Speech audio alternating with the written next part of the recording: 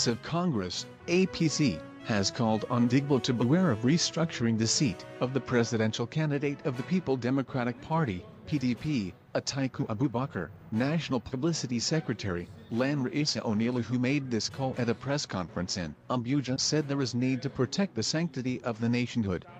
According to him, with a few members of Ohaneze falling for Atiku's antics, saying that the purported endorsement of Atiku's presidential ambition does not enjoy the support of most of the Igbos.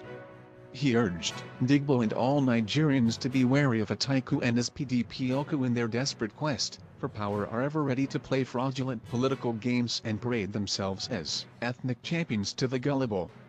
He also alleged that few people in Ohaneze are trying to misrepresent the interest of Ndigbo, saying that these people are part of Atiku's friends that he has promised to make rich as a cardinal policy of his government.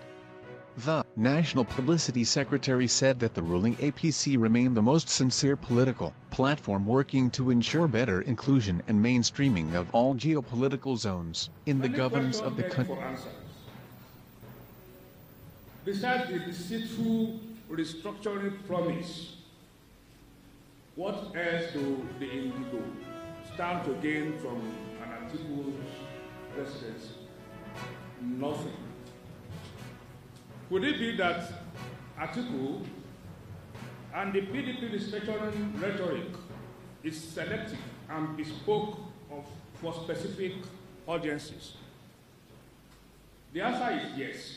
Atiku's restructuring rhetoric is simply a convenient, simplistic, and populist gimmick aimed at wiping up and exploit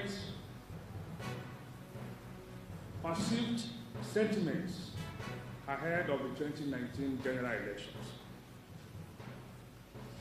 Ndigbo, and indeed all Nigerians, must be wary of Atiku and his PDP ilk, who in their desperate quest for power are ready to play fraudulent political games and parade themselves as ethnic champions to the gullible.